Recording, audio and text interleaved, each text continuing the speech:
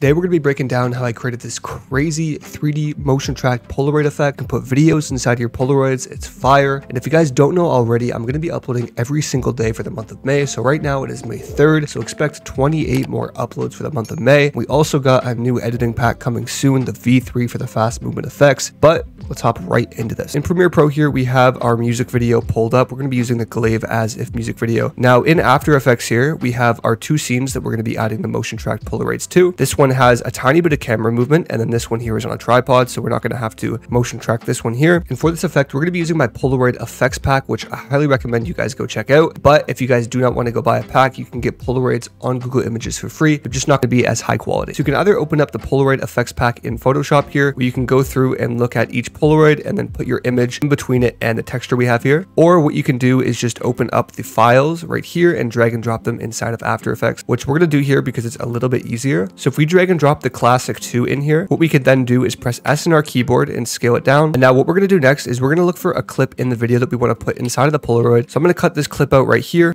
and then replace it with an After Effects composition. And then doing that, it's going to bring this clip inside of After Effects here. We're going to press Control C on it, and then pressing Control V, we're going to paste it inside of this composition. We're going to bring up below the Polaroid, press S, and then scale it down and move it as we want it. I'm going to put it about here. And now we're going to crop the edges by going ahead and putting a crop on this video clip right here. You want to go ahead and delete the top crop edges here. We're going to crop the left and then the right here, and boom, we have that scaled in perfectly. Now what we're going to do next is pre-compose both of these together by holding Control, clicking on them, right clicking, and then hitting pre-compose. Make sure you have move all attributes into the new composition check and adjust composition duration. Now we're going to press Control Alt D and crop our composition this clip. And then this 3D box right here, we're going to check this. If you guys don't see this, make sure you hit toggle switches and modes here. So clicking this will make it a 3D layer, and then clicking this one right here will give it motion blur. Now what we can do is dropping down transform again. We can play with the rotations to give it a cool angle on the effect. So I'm going to put it just like this, and then playing with the position, I'm going to move it to the side just like that. And then what we're going to do is I'm going to keyframe the position and then the 3 rotations here. And then I'm going to go to the end of the clip and I'm going to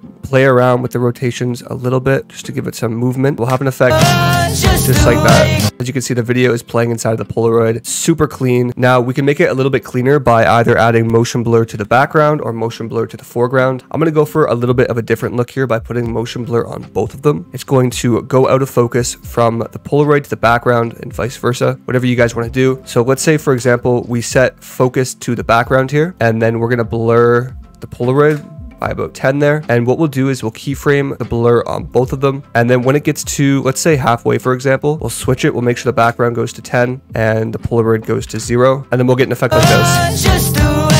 Whereas the background goes out of focus and boom, the Polaroid goes into focus just like that. Now moving on to the next one here, like I said earlier, this one has a little bit of motion to it. So to start off, what we're going to do is click on the clip right here, right click, and we're going to track and stabilize it, and we're going to track the camera. Now to keep in mind, a tip for camera tracking is we want to drop down the advanced tab here and pay attention to the average error. So the average error is above 1. Going past 2 is kind of bad. So this is pretty good here. What we can do is highlight all of these by clicking and dragging and then creating a null in camera. Now what we're going to do next is we're going to drag and drop a different Polaroid inside of here from our Polaroid pack. I'm going to go with the rounded edges one here with the date, pressing S and dragging this down. We could scale it. And then same thing as last time, I'm going to go inside the music video and look for another piece of B-roll that we can use here. That's pretty clean there. And then exact same thing as last time, we're going to scale it down and fit it inside of the Polaroid. Recompose it, turn on the 3D layer and turn on the motion blur. So we want to make sure it's actually tracked to the scene, which it's tracked really well. I actually really like the way that's looking there. Now we're going to go ahead and play with the rotation just like last time. We're going to give it a cool look.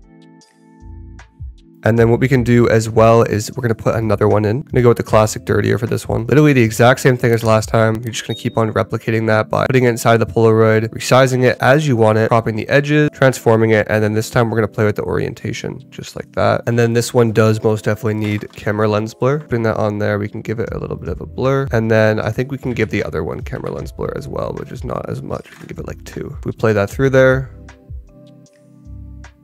super sick. I'm loving the way this is looking. This is such a fire effect to use in your videos, especially when you put videos inside the Polaroids. It's just so clean. I love the way this looks. If you guys want to see more tutorials just like this, make sure to subscribe and go check out the Polaroid pack as well. It's linked in the description below. Like I said earlier, I'm going to be uploading every single day this month, so you do not want to miss out. Thank you guys so much for watching.